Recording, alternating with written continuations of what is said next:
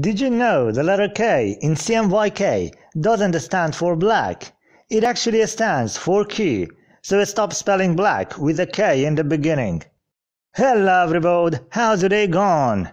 Today you're going to learn something, probably, by watching this video. This is a real tutorial. This is legit. You're gonna be wiser after this video. You can tell your friends, if you have any, that you can speak the language of color values. Okay, so let's start with RGB.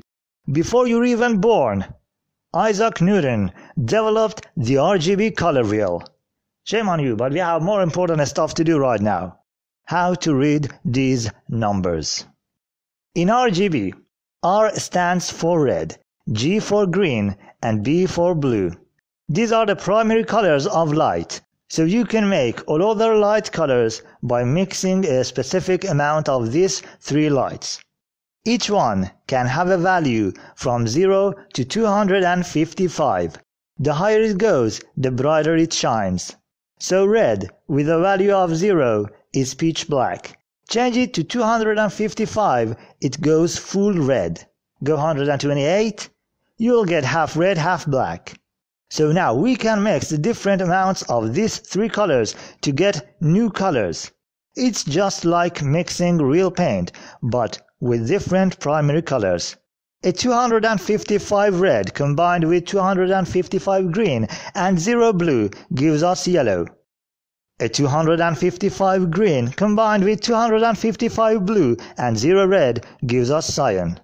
If we put 0 for all three values, which means no light, we'll get darkness, pure black. And if we maximize all three lights, red, green and blue, to 255, we'll get the brightest color, white. In order to get different shades of gray, set every parameter to the same value. So RGB is basically a combination of different values for red, green and blue lights to get any color. The next one is HEX. A hexadecimal color value is a representation of RGB, but instead of a value from 0 to 255 for each color, it uses two integers for each. The first two integers specify the intensity of red. The second two integers specify the intensity of green, and the third two integers specify the intensity of blue. Each component can have a value from O to FF, where FF is the same as 255. So OOFFO is displayed as green, because the green component is set to its highest value FF, and red and blue are set to OO. Also, don't forget to put a hashtag in front of it. It may turn it into blue. I don't know how or why, but it was supposed to be a joke. If you're like me and don't have a printer, you don't need to worry about CMYK, because CMYK is used for print. Don't get it out of this room, but printers can't print using light. They need ink. So we need real-world colors for printers. And what are the primary colors in the real world?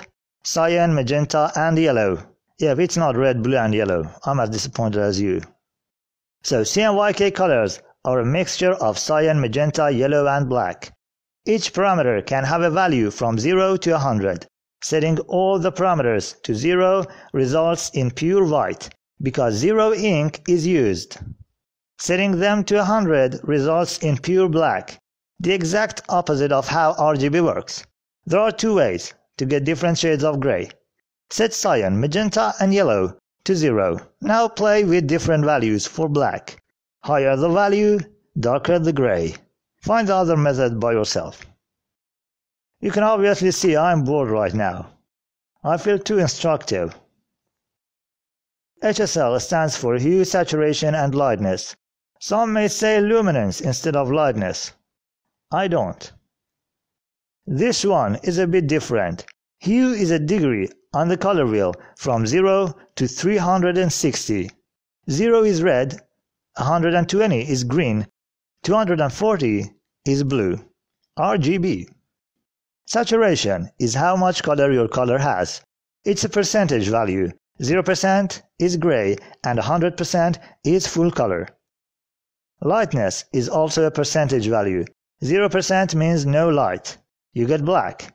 100% means full of light. You get white. So if you just want to get your hue color, put lightness on 50%. In order to get different shades of gray, put saturation on 0% and play around with lightness. Hue doesn't matter when saturation is on 0% or lightness is on either 0% or 100%. Some people may tell you HSL is the same as HSV, but they're not the same. HSV and HSB are the same, but HSL not at all.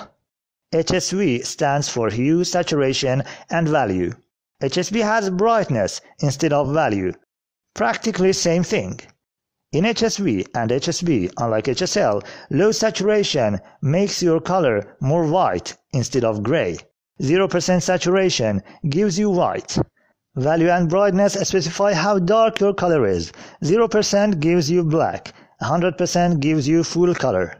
In order to get shades of gray, put your saturation on 0% and play around with value/brightness. Here you go, a real educational video. If you know enough math, you can create formulas for creating beautiful color palettes. Or maybe you can't.